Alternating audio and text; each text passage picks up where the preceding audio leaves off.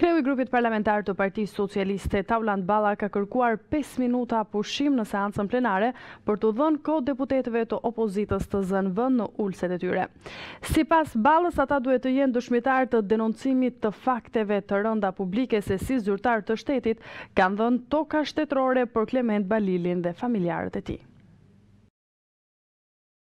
Pas denoncimit nga Erion Braçe se Ministria e Bujqësisë i ka dhënë në 2016 20 hektar tokë familjarëve të Klement Balilit i e shpallur në kërkim ndërkombëtar për trafik droge, kreu i grupit parlamentar i Partisë Socialiste Balla kërkoi që Lëvizja Socialiste për Integrim të ishte e pranishme në sallë. Ai kërkoi gjithashtu ndjekje penale për zyrtarët që kanë firmosur dhënien e tokave për Balilin. Dhe sigurisht që bëhet fjalë për dhënie toke bujqësore një personit shpallur në kërkim me emrin Klement Balili.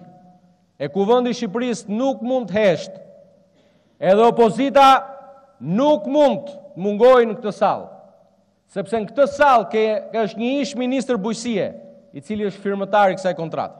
Është Partia e Klement Balilit, Lëvizja Socialiste për Integrim.